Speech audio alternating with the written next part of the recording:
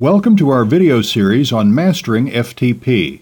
In this video, we'll explain what FTP is and how to get started with it.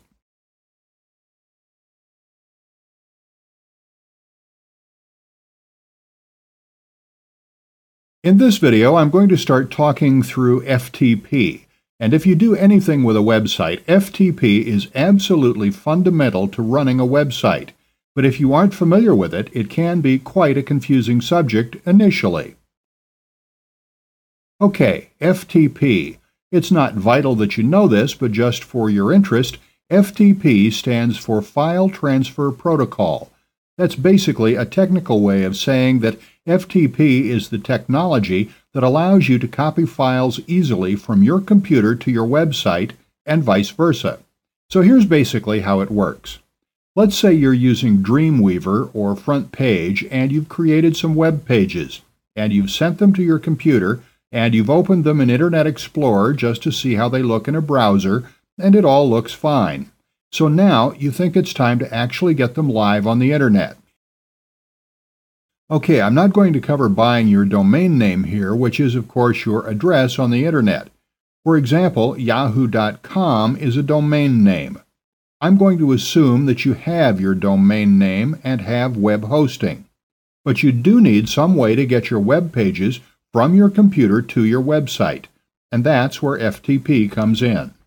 It's effectively software that allows you to easily copy files from your computer to your website, and if you wish, from your website to your computer.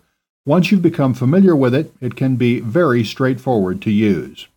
Now, there's plenty of FTP software available, and actually, if we quickly go to download.com, I've gone to download.com and just searched for FTP software, and you get lots of software options. It can be a bit overwhelming knowing which one to choose. Sometimes it's helpful to change the license to free to try or free, and then filter it to list just the free FTP software. So if I quickly do that now, and okay, that's done. And you can also sort in these columns to sort by date or total downloads. If I click on total downloads, the most popular one is, the one with the most downloads to date is Coffee Cup Free FTP. But I'm going to be doing these demonstrations in the software I use. It's entirely free, and I find that it works very well, and it's quite straightforward to get used to. And it's actually the second most popular one with over 1 million downloads to date here, and that's Ace FTP Freeware. If we go back to Google, and if we type in Ace FTP Freeware, or just Ace FTP Free, in fact, it should be the top result. And it is, Ace FTP Freeware. So left-click to go through, and here's the download address, and you can download it for free here. So after you install Ace FTP and start it up, this is how it might look. Yours will probably look quite similar to this, but not exactly the same, of course, for reasons you'll see in just a moment. Now, let me talk you through the interface. It's pretty standard software. Some menus at the top, and some shortcut buttons in the toolbars here.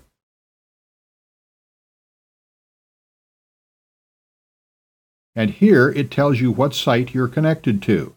And by default, when you start up the software, you aren't connected to any site. So let me just disconnect so you would see how it would look. Okay, I'm disconnected, and when you open up the software, this is how it would look because you aren't connected to any website. There's this blank area here, and this is the area that tells you what's going on with the FTP software. As you'll see, it's quite a lot of what are generally technical terms, and you don't need to get too involved with that unless you really want to know what's going on with the technical details behind the scenes. And because this is free software, there is an advertisement here. Okay, what we really want to pay attention to are these two sections. On the left here, this area is your computer. And on the right here will be when you connect, because you do have to connect, will be your website. So at the simplest level, on the left here, you just navigate through your folders to find the files and folders that you want to upload to your website. Then, when you're connected, you navigate through your website here, and then it's simply a matter of copying the files from the left to the right. The process of copying from the left to the right uploads the files to your website.